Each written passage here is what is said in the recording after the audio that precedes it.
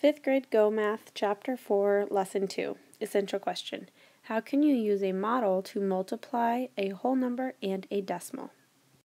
For this lesson, you also need 2 colored pencils in addition to your regular pencil. Investigate. Now, up here in materials it says decimal models. We're just going to use the square that they have down here. So, giant tortoises move very slowly. They can travel a distance of about 17/100ths of a mile in 1 hour. If it travels at the same speed, how far could a giant tortoise move in 4 hours? Squiggle underline what you're being asked to find, circle the important information, and underline any keywords to help you know which operation we are going to be performing. So you should have squiggle underlined how far can a giant tortoise move in 4 hours, circled 4 hours, and then 17/100ths of a mile in 1 hour, and then a clue word is same speed. When we're working with the same numbers, it's either going to be multiplication or division, and in this case we are repeating the same number in addition to, so we are going to be multiplying. Part A. Complete the statement to describe the problem. I need to find how many total miles are in blank groups of blank. So we need to know how many total miles there are in groups. In this case, the groups are hours. So how many total miles in 4 groups of, and how far can the tortoise travel in 1 hour? 17/100ths. Okay. So how would we write an expression to represent that? We would go 4 times 17/100ths. Okay, so now we're going to use the decimal model to find this out. Before we do that, we need to know, what does each small square in the decimal model represent? Each of these little squares. There's 100 of them in there, so these all represent 100th. And that's, remember, with a TH. Okay? Now, because we have our model here, the first thing that we do is we need to shade a group of, our groups are what? How far can the tortoise travel in 1 hour? 17/100ths. So take your first color and shade in 17 of the little squares, 17/100ths. So there's my first group, and if you left the 3 at the bottom down here and colored those, that's okay, as long as it's 17/100ths. So now we're going to use a different color to shade each additional group of 17/100ths until we have 4 groups of 17 squares each. Now, when you're shading them, it's easiest, in my opinion, if you do it vertically, because I know that straight up and down, that's a group of 10, and then I only needed 7 more. So my next group, I'm going to do these 3, and then 10, and know that's 13, and then I'll do 4 more to make it a total of 17. Use your 2 colors and alternate them. I will be using 4 different colors just so that you can see that I have 4 groups. So press pause and shade in your 3 more groups of 17/100ths. So your model should look something similar to mine. So now part E is to record the total number of squares shaded. So we have 1, 2, 3, 4, 5, 6 rows of 10. And how many extra? Well, there's 2 not here, so that's 8. So we have 68 squares that are shaded, so the giant tortoise can move 68/100ths of a mile in 4 hours. So drawing conclusions, number 1, explain why you use only one decimal model to show the product. Why did we only have to use one whole square? Why did we not have to use 2 of them? See if you can finish this sentence. We only used one because the product was blank. was less than one whole number. If the answer had been 1 or more, we would have needed to use 2 or more models. So number 2, explain how the product of 4 groups of 1700s is similar to the product of 4 groups of just 17. And then how is it different? So we have how is it similar, and then how is it different. The first thing I would do is maybe show your multiplication of 4 times 17 so that you can see how they're similar. So see if you can fill in these sentence frames. They are similar because blank, and they are different because blank. And then I worked out 17 times 4 right there. So they are similar because they use the same digits, the 6 and the 8, and then they are different because the decimal point is in a different place for each of them. Because in 68, the decimal point is right here after the 8, and then with multiplying by 1700s, the decimal point is before the 6. Number 3, compare the product of 1700s and 4 with each of the factors. Which number has the greatest value? Let's go that far. So the product was the 6800s, and comparing that to the 1700s and the 4, which one has the greatest value? The 4 is the greatest.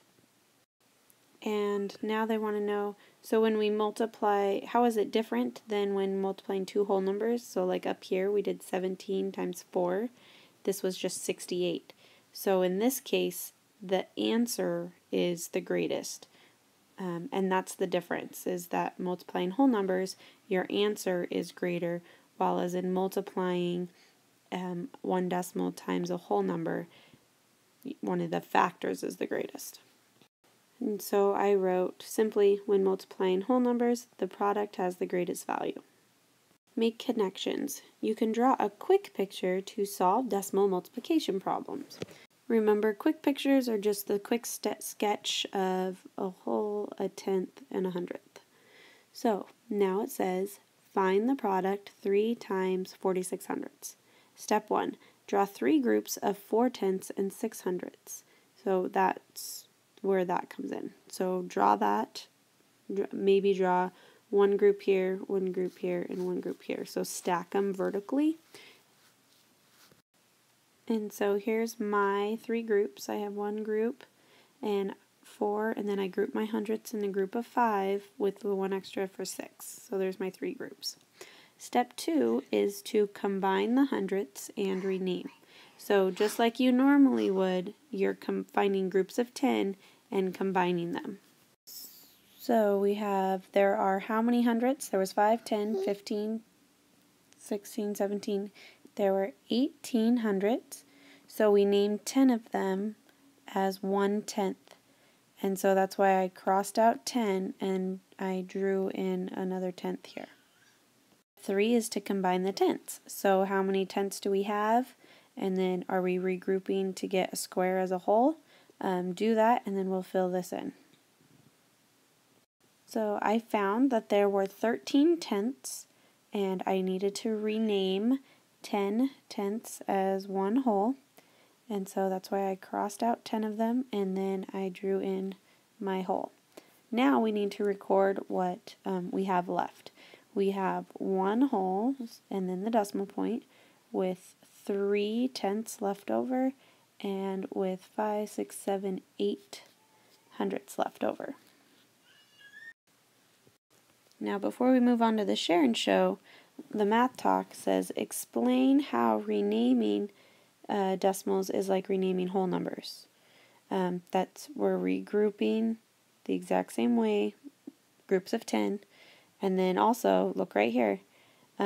If you multiply just whole numbers, the digits are the same, the decimal place is just in a different spot.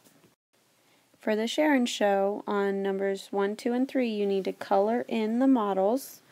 Number 1, they've already done the coloring for you, so you need to find the answer. And then 4, 5, 6, and 7, It says draw a quick picture. So even if it's not your favorite method of solving, you need to attempt the quick picture. You just draw your decimal amount that many times. So for 6, that's 6/10. I would draw 1, 2, 3, 4, 5, 6, 4 times, 4 groups of 6/10, and then regroup as needed. So press pause and work on your share and show. So for number 1, again, they did the coloring for you. And so that's 3 rows of 10, which makes it 3/10. But since the answer is in hundredths, I'm going to write it as 30 hundredths. So we have the same number of decimal places in our answer. For number 2, you should have done 2 groups of 38 hundredths. And so that means that we have 7 full tenths and then 6 left over. So our answer is 76 hundredths. And on number 3, it should be colored in like this, and we've filled up almost the whole thing. And so there are 9 rows, and if there's only 4 left uncolored here, so there's 6. So 96 hundredths is the answer to 3. On number 4, I told you 4 groups of 6/10. Draw a quick picture. And then you need to regroup those. So draw your circles as you need. I ended up with 2 holes and 4/10 left over. Number 5 should be 2 groups of 67 hundredths, so 6/10 and 7 hundredths. And then you need to regroup your hundredths and your tenths as needed. If you regrouped correctly, you should have ended up with the answer of 1 whole and 34 hundredths. And number 6, 3 groups of 62 hundredths, so 3 groups of 6/10 and 2 hundredths. Regrouping as needed, you should end up with 1 and 5, 6, 7, 8/10 and 6 hundredths, so 1 and 86 hundredths. And then 7 is 4 groups of 32 hundredths, which should be 1 and 28 hundredths. So number 8, describe how you solved exercise 7 using place value and renaming. So basically they're asking you to describe what you did in exercise 7 with your quick drawing. Using this sentence frame, I did not need to regroup my blank, but I did regroup blank tenths as blank whole. Fill in the missing blanks to explain how you use place value and renaming. So it should say I did not need to regroup my hundredths, but I did regroup 10/10 as 1 whole. And if you had wrote your own sentence that basically says the same thing, you're good to go. And please excuse the cameo of my daughter in the background of parts of this video.